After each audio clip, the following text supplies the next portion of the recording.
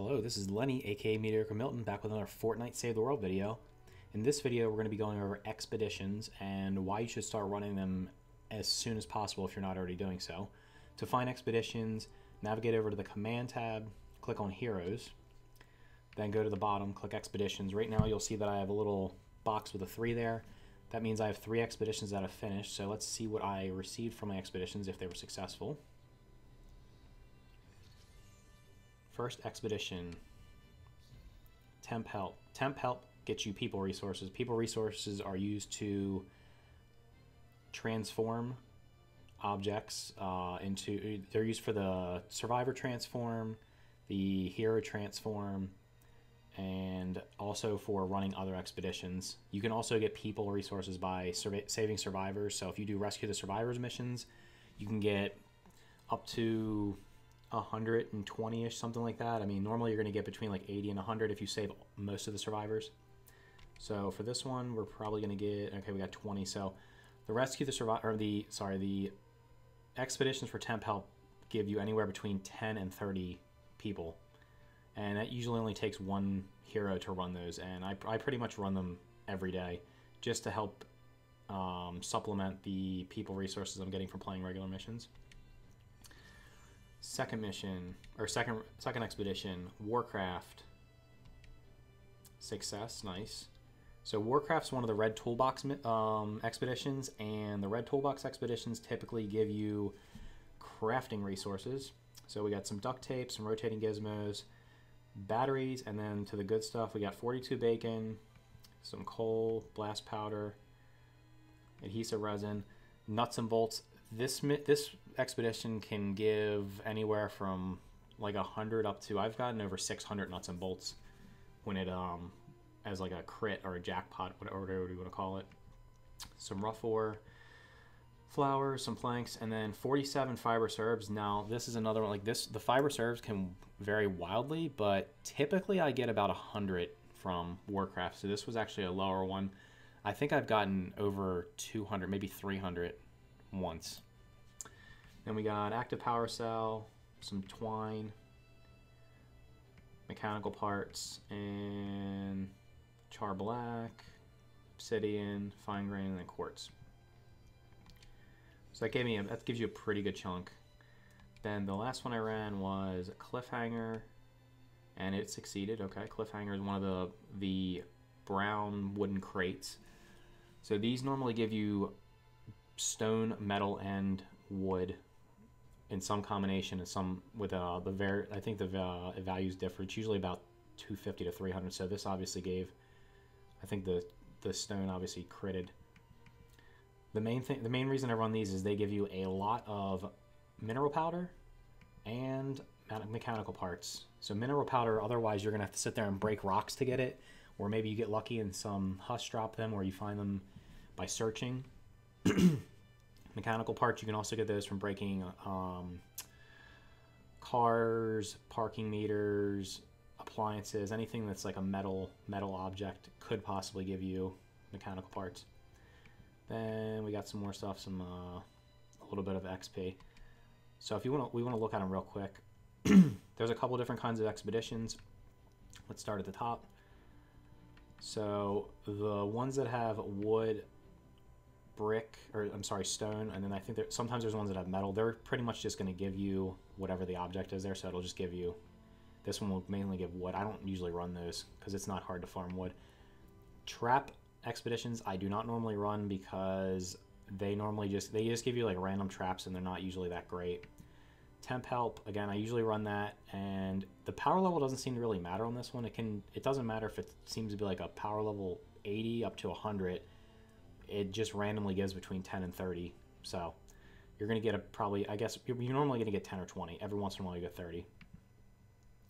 Then we have the wooden boxes. The wooden boxes, again, they give you, the main reason to run those is they seem to give mineral powder and mechanical parts. So if you need mineral powder or mechanical parts, run these. The ones with the backpacks give you survivors. Again, these don't typically give that much. I mean, I guess if you're short on survivors, or you need survivors to use for transforms or for the retiring for XP, you could run these. I don't normally run them, but I know some people do start running them as soon as they start playing the game. Red toolboxes again. So we have Lightning and Plunder. So Lightning and Plunder is the only one right now, and these are completely randomly generated. So there's like Lightning and Plunder, there's Fortnite Run, there's Warcraft. They have different power levels. The higher the power level, the more stuff you're going to get, the more heroes and the higher level heroes you're going to need to have it get a chance of success. And like I said, this one is really good if you're looking for fiber serve, bacon, and nuts and bolts. So I've done a half dozen or so, or about a dozen or more of these, and it's normally giving around like 50 bacon, 100 fiber serbs, and about 300 nuts and bolts.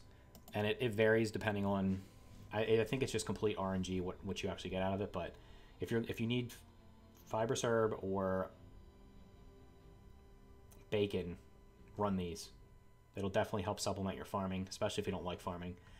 And again, if you need mechanical parts or mineral powder, run the wooden boxes. And what you'll see is the further down we go, so the cliffhanger is more likely to give, the higher the power level, the higher tier you're going to get. So this will give tier 4, which would be char black or sleek mechanical parts. This would probably be about the same. This is more likely or not going to be fine grain mineral powder and sturdy mechanical parts. And then as we go further down, it's going to get lower and lower. So when you start the game, you're only going to have access to lower power level ones. The higher your power level goes and the more slots you unlock, the better. That is another thing. So let's just say I'm going to pick this one. I have no idea why that's in there. Must be a bug. All right, so right now I have all the slots unlocked. When you start the game, I don't even know if you have any expeditions, honestly, when you start the game. You may have some, and it might only have one slot, but as the further you progress, the more slots you're going to open. More slots means you can slot more more heroes. And the more heroes you put in there, and with the higher levels, the more likely you are to have success. But one thing that a lot of people don't know is right now this is set to dirt bike, which you can see up at the top. But you can, on my controller, if I press the right stick down, it's going to open it up and allow me to select truck. Truck has more slots. So if it's a higher power level mission, you want to run the truck. I normally run dirt bike for the temp help. So like right now I'll just run this, and then I'll just pick. And also one thing you want to look at the left, slot bonus is Outlander. So for this, the Outlander is giving, instead of it giving, this Outlander is a 106. Instead of it giving 106, it's giving 159 because of the bonus. This one's a 130. Instead of giving 130, it's giving 195. So it just increases the chances. So you definitely want to look for those bonuses when running them. But I think we can get away with running probably like an 82 to get this at 100%. Oh, no. We need somebody that's about 100. So I'll just pick somebody I don't normally use. Slot him, start the expedition, done. And that's about, what is that, 8 hours? They're normally 8 or 6. This one's 16 hours. So they last anywhere between 8 and 16 hours. Other trucks, I'm not going to run any of these because this is just too low level. But I have been running the helicopter missions. I've been running Cliffhanger a lot lately because Cliffhanger seems to be giving a fair amount of char black and sleek. And again, like it defaults to the prop plane, but you can open up helicopter, which has 4 slots. This one does not have any bonuses, so I'm just going to slot the 4 highest levels that I have of characters that I'm not normally using. So I have a 70% chance of success. And if you look in the bottom right corner, you're going to see this takes 40 people to run, and it uses research points. So if you're really grinding, trying to level up your research, you might not want to run these, but I would definitely recommend start running these as soon as possible. I started running them on my second account, and I never have to farm. I pretty much always have tons of fiber serb, bacon, planks, mechanical parts, mineral powder. Like I really don't even have to farm, which is awesome. So we're going to start that, and let's see, this one takes a little bit longer. It's 22 hours. The higher the power levels normally take about 20, I think are they all 22 hours? 22 hours, yeah. So the higher levels they're longer. So one thing you want to definitely consider is it will tie up your heroes. So if I go to my heroes tab, you'll see they're grayed out, and the only way to access them is to cancel the expedition. So be mindful of which heroes you're going to be running that day, and definitely like level up. The sooner the better, level up a few heroes just to get them higher level. The higher level, the better. because and very soon I'm just going to start grinding hero XP and getting as many of these to 130 as possible, just so I can increase my chance of getting close to 100% success and also being able to run more expeditions, because it saves a ton of time when farming. So rather than running around maps farming in a private server, I can pretty much just run expeditions, and then while I'm doing my normal missions, just search a couple plants here and there, open any chests that I see, break a couple rocks or trees along the way, and easily never run out of materials. If we look at my, what do I have right, let's see, backpack right now, without doing hardly any farming lately. Actually, I don't think I've not run any farming missions in probably a couple weeks. Right now I have 693 sleek mechanical parts, tons of the twine because that's just very easy to get. And what is that? 905 char black. And then in my storage I have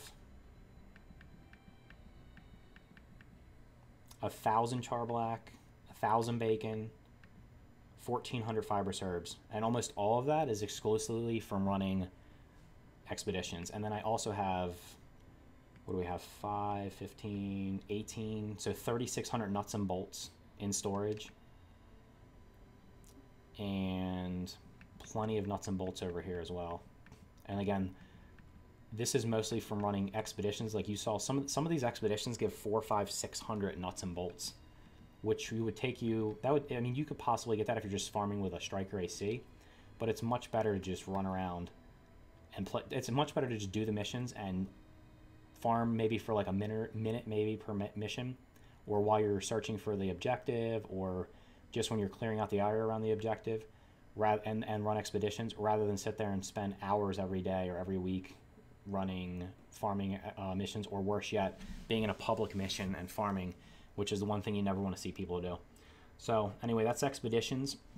Again, you should, as soon as you start getting access to them, I would start running them as frequently as possible without restricting yourself on which heroes you can use, because they will definitely make your life a lot easier. And a couple months down the road, you'll be very happy when you look in your armory and see that you have hundreds and hundreds of all these resources, because you're getting so many of them from the expeditions and from your normal gameplay, and you don't have to sit there like some people and spend hours and hours farming, or even like the worst case scenario is trading weapons or other resources to get the resources you need. You can get everything you need by yourself. I've never traded any resources or guns for resources with random people. Occasionally I'll swap some stuff with friends if I have like excess amounts and they have excess amounts, but for the most part I get everything from expeditions and from just my normal gameplay, again, by doing the missions without actually farming. So hope you enjoyed this video. If you would like to see more Fortnite Save the World videos, make sure you hit that subscribe button and turn on the notifications. I post Fortnite Save the World videos frequently. I stream on Twitch at twitch.tv/MediocreMilton. Tuesday through Friday, sometimes on Saturdays. If you check out my channel, it has my schedule, which I update if I need to. And I do play with followers and viewers from time to time, so come on, check it out, and I'll catch you in the next video.